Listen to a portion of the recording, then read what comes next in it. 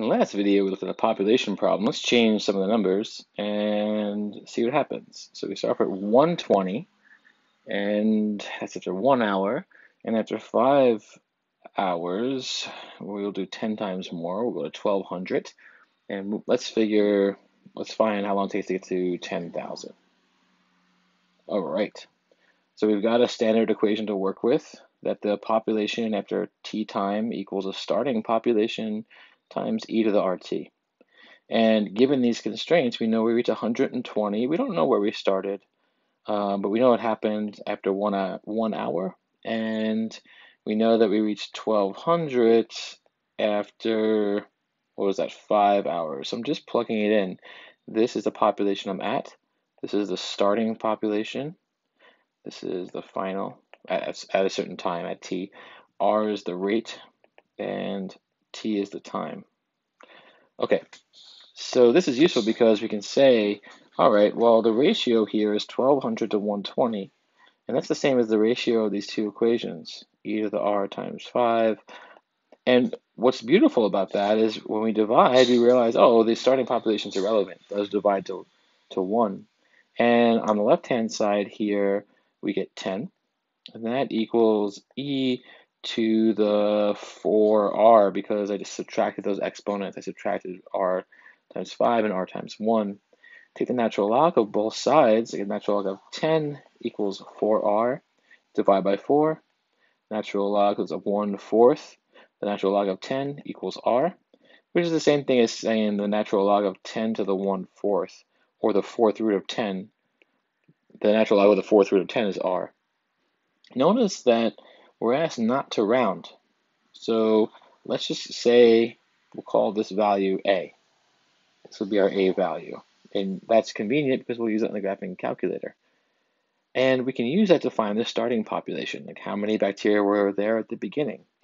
We know there were 120 after an hour, so e to the, remember, rt, but r we're saying is a, and that's after 1 hour.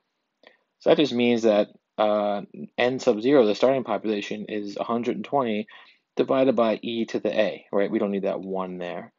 And that's our starting population. Now, I'm not going to calculate that just yet. I'm going to hold on to it. We'll call this value b, right? That's our starting population.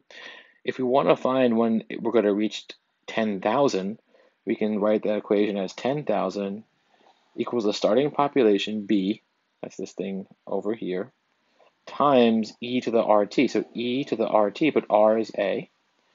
We just called r a, which is the natural log of the 4th root of 10. And we're finding how much time that takes. So start by isolating the e term and divide both sides by b. You get this equals e to the at. Take the natural log of both sides, and now we're getting somewhere. I'll write 10 to the 3rd over b. That's 10,000. And no, it's not. 10 to the 3rd is 1,000. 10 to the 4th is 10,000. And that equals a times t. We want to know what t equals, right? So divide both sides by a. So 1 over a times the natural log of 10 to the 4th over b. And you can use the laws of logarithms to say the natural log of 10 to the 4th over b to the 1 over a power, that equals t. I just brought this little coefficient up. Now, we can do this on the calculator, and this is why I'm using all these letters. Because on the calculator, we can store certain things. So when I say that r equals the natural log of the 4th root of 10, I can just write natural log of 10 to the 1/4, or 0.25. Hit enter. I get that long decimal, but I don't want to keep writing it out, so I hit store, and I store it as a. Now, I can store it as any letter I want, but a and b are right up top by the alpha button, so it's nice and easy. Then I could take 120 and divide it by, right, I want to figure this out now. 120 divided by second natural log, so e to the power of a. And there it is. That's our starting population.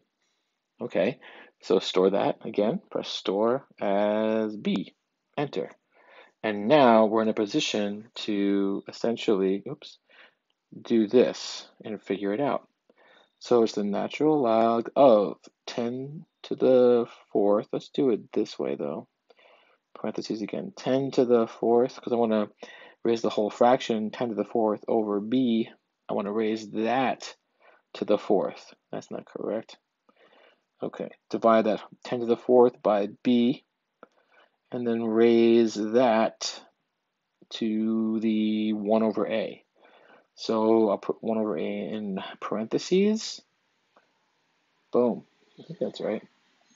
This is definitely wrong. How do I know that? Because, oh wait, no, it's okay. I thought I got confused. That's not a population number, that's a time number, right?